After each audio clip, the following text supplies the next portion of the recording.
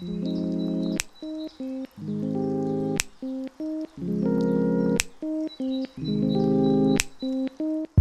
up guys, welcome and welcome back to my channel. If you're new here, I'm Risa Been. I believe the last video I posted was back in January, and this is my first time recording a sit down, so probably January, December.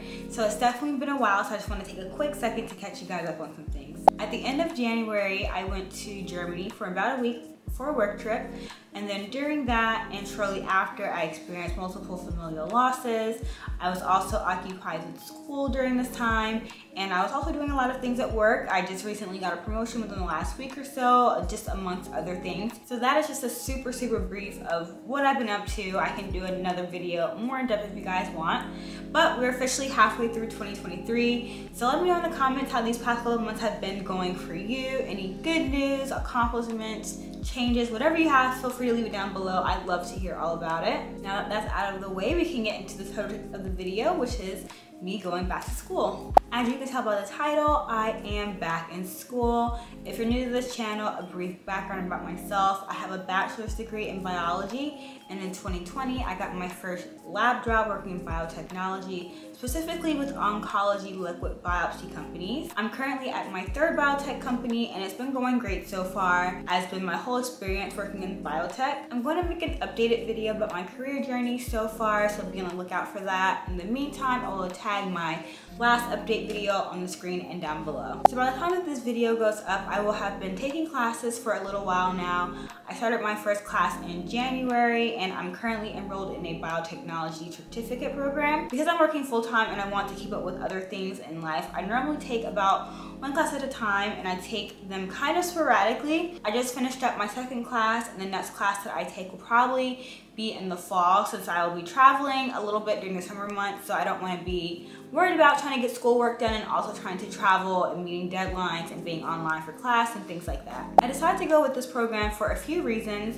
As I mentioned earlier, all the companies I work at are biotechnology companies, and I don't really see myself straying from the biotech area anytime soon, especially since Maryland is a pretty big biotech hub. So I just really want to expand my knowledge when it came specifically to biotechnology, since I have a degree in general biology. If you saw the article that I posted a few months ago on my community tab, then you know that the particular area that I'm in currently is constantly and rapidly expanding in the biotechnology field as far as company, developments, technology, and the whole nine. So this is like the perfect area for me to kind of just stay in right now and just make sure I brush up on the skills that I need to continue to grow. Biotechnology has so much going on in the field.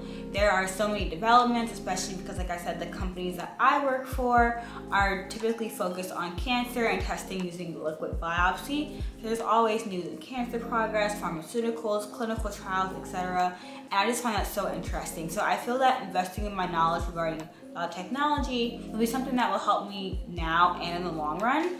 It was also important for me to find a program that offered what I consider relevant classes and not like a lot of fluff classes. The program I'm in right now has classes in drug development, cancer biology, gene therapy, virology, NGS sequencing, just to name a few, but all of these are classes that I think are relevant to what I do now and even like what I've done previously. The program that I'm enrolled in can be finished in 12 to 24 months, but you have 5 years to complete the program from the day that you start your very first class. It's an online program with live courses, so even though the lectures are recorded, you have to log on via Zoom during the actual course time to get like attendance and participation points. It will likely take me about maybe like a year and a half to 2 years, since I take classes sporadically, like I said, and then I'm also paying out of pocket. And I don't want to overwhelm myself and take out any more debt or anything like that. So for me, it's a nice middle ground between my bachelor's and getting a master's degree. I'm not completely sold in investing in a master's degree just yet. So depending on how this program goes and what I want to accomplish in my career in the long run, or whatever the case may be, is what will determine if I eventually would like to go back and try and earn a master's degree. But for now, I'll be satisfied with earning a postgrad certificate. From my experience in this field and talking to many people working in this area, along with my personal experiences, I don't think a master's degree is absolutely necessary to advance in this field. I believe you can get very far with just a bachelor's degree, self-learning, and then like making the most out of the position that you landed in this field. So let me know if there's any specific type of content you would like to see when it comes to classes or have any questions. Leave them down below in the comments. If you've ever done a graduate certificate program, let me know how it went for you. As always, thank you guys so much for watching, especially with this long hiatus that I've been on. Don't forget to like, comment, and subscribe down below, and I will see you guys in my next video. Bye.